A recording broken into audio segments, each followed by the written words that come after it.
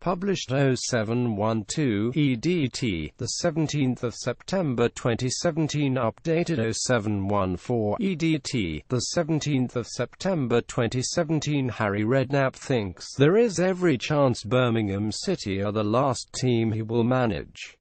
However, the 70-year-old former Tottenham and West Ham boss has not ruled out taking another job in football. Redknapp left Birmingham on Saturday night after a 31-home loss to Preston, a 7th defeat in 10 matches in all competitions this season. Harry Redknapp has admitted that his football management career might now be over. The 70-year-old former Spurs boss was sacked by Birmingham City on Saturday evening. Asked if he thought the St Andrews job would be his last in management, Redknapp told BBC Radio 5 Lives Sportsweek programme Every Chance.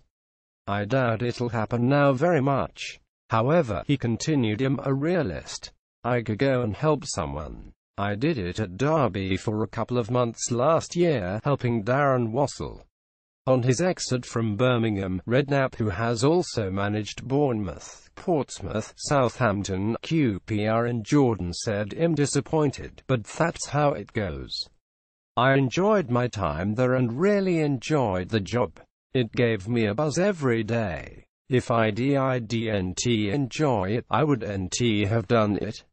The situation at my age is if I don't want to go to work, I won't go to work." Last season was fantastic, keeping them up in the last game at Bristol City. That was one of the most enjoyable days in football. Given time, they've got a squad going forward probably as good as they've had in a long time, capable of challenging for the playoffs. But it's a shame I didn't get the chance to see it through. I only had a week with the new players. 6 made their debuts last week against Norwich. We played well against Leeds in midweek and in the first half on Saturday. In the second half we went to pieces a bit and Preston were very good, but it's difficult when you throw a lot of new players together as we did." Asked if this job would be his last, he said, "Every chance. I doubt it'll happen now very much." Redknapp was in charge of Birmingham for just 13 games, having arrived at St Andrews in April. Redknapp was not the only managerial departure in the wake of Saturday's games, with Gary Caldwell sacked by Chesterfield and Michael Brown parting company with Port Vale. "Whoever goes in will take over a good group, but these things happen," Redknapp continued. "I feel more sorry for the other lads who lost their jobs in the lower divisions on Saturday. I've been up the ladder and had a great time, but they're trying to get there.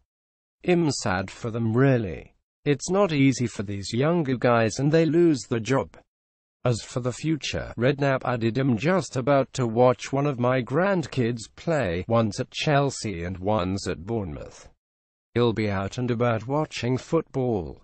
Maybe he'll play a bit of golf, and I've got a racing stable I own that I haven't been to for 3 or 4 months, so maybe he'll get up there and watch the horses on the gallops."